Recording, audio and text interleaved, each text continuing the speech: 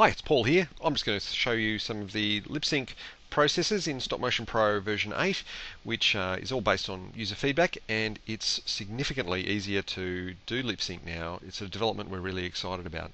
It's all to do with the timeline here. Now the timeline, as we've seen in an earlier demonstration, lets you step through the frames and see where you are very easily. It's the same with audio. Directly underneath the timeline track is an audio track.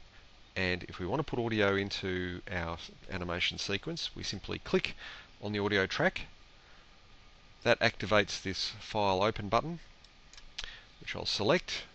Then I'll choose the audio file I want to use. And that audio file is positioned wherever that yellow cursor was. It's easy to change at that position though by simply clicking and dragging.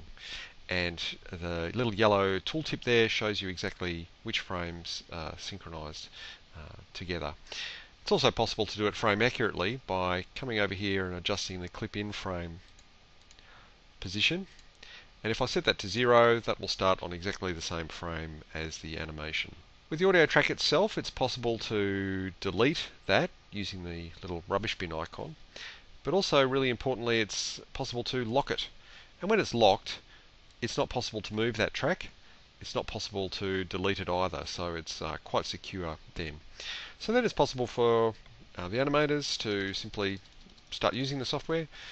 They can step through the animation. Now, I can't hear the audio right now. All I have to do is click on Audio Scrub, and I can hear the audio track for each frame. So I'll just play that now.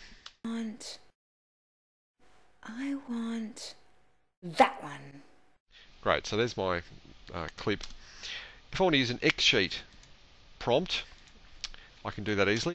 And that's once that X-Sheet prompt is open, as we step through the frames, it automatically updates there on the right. You can see how the different mouse shapes are set up to be used. As you change frames or hide or delete them or rearrange them, the X-Sheet and timeline automatically update. Great, well that covers the basics there of doing lip sync in Stop Motion Pro version 8.